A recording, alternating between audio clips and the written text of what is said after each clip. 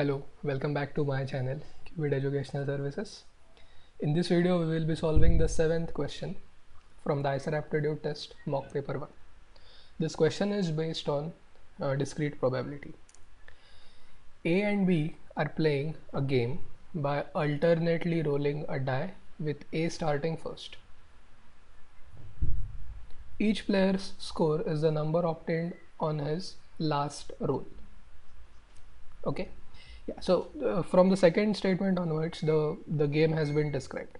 Each player's score is the number obtained on his last roll. Okay, the game ends when the sum of the scores of the two players is 7.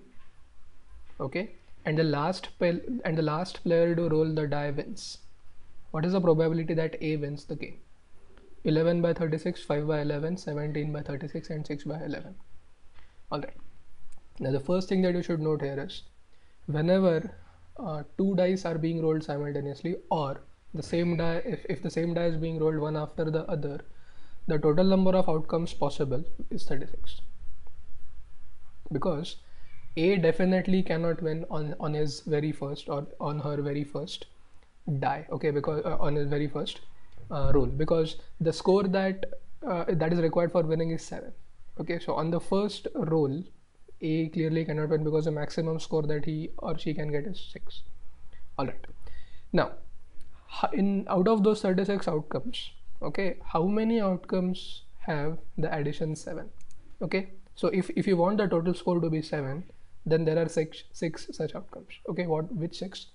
1 plus 6, 6 plus 1, 2 plus 5, 5 plus 2, 3 plus 4, and 4 plus 3.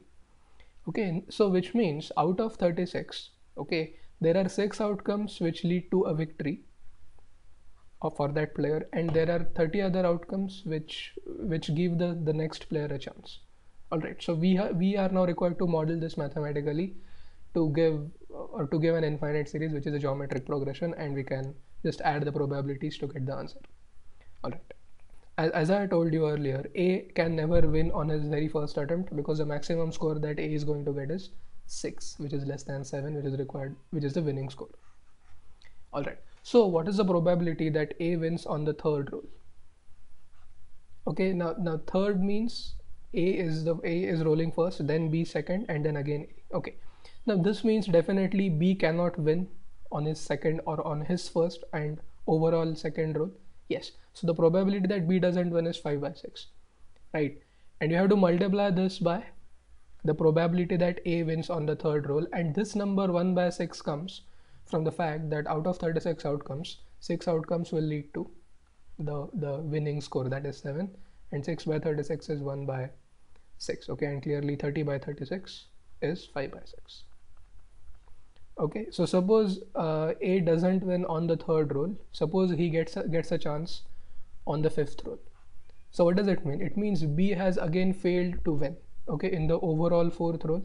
Yes, so second, third, and fourth, and B is going to win on the, well, A is going to win on the fifth roll, and so on.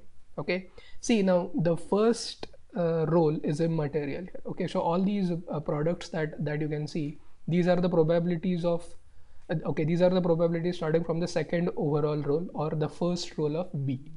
All right, yes. So by the addition theorem, if you just add these probabilities, now clearly this is going to lead us to an infinite series. Okay, because we can never tell on which roll is A going to win or B going to win. All right, so the probability that A wins is the probability that he wins on the third, he wins on the fifth, he wins on the seventh, and so on. And every time you will find that the common ratio 5 by 6 raised to 2. Okay, every time you have to multiply the probability by 25 by 36. All right, I mean, that is how the system has been designed. All right, so you can take 1 upon 6 into 5 upon 6 common, and then you will get a GP. Okay, with first term 1 and the common difference 5 by 6 raised to 2. All right, so because this GP is well, this GP has common ratio positive but less than 1, you can very easily use the formula 1 upon 1 minus R into A. But again, don't worry about the first term even, because that is also 1. Okay, yes. So if you do it, it will be 5 by 36 into 1 upon 11 by 36, this one. and that will lead to cancellation of 36, and the required probability will be 5 by 11, which is option B, right? Yes, option B. So a pretty simple problem, but see, everything again boils down to the way you think of approaching the problem. Okay, so what we did is, see, everyone knows that whenever two dice are rolled, or one die is rolled twice, the total number of outcomes is 36, and out of which 6 outcomes will be such that they are going to produce a total score of 7. Okay, but the main part comes the next. Okay, where you try to write down when can, or what is the probability that A wins on the third roll, then A wins on the fifth roll, and so on. Okay, and once you locate or identify the pattern, go to the geometric progression, use the formula, and get the probability.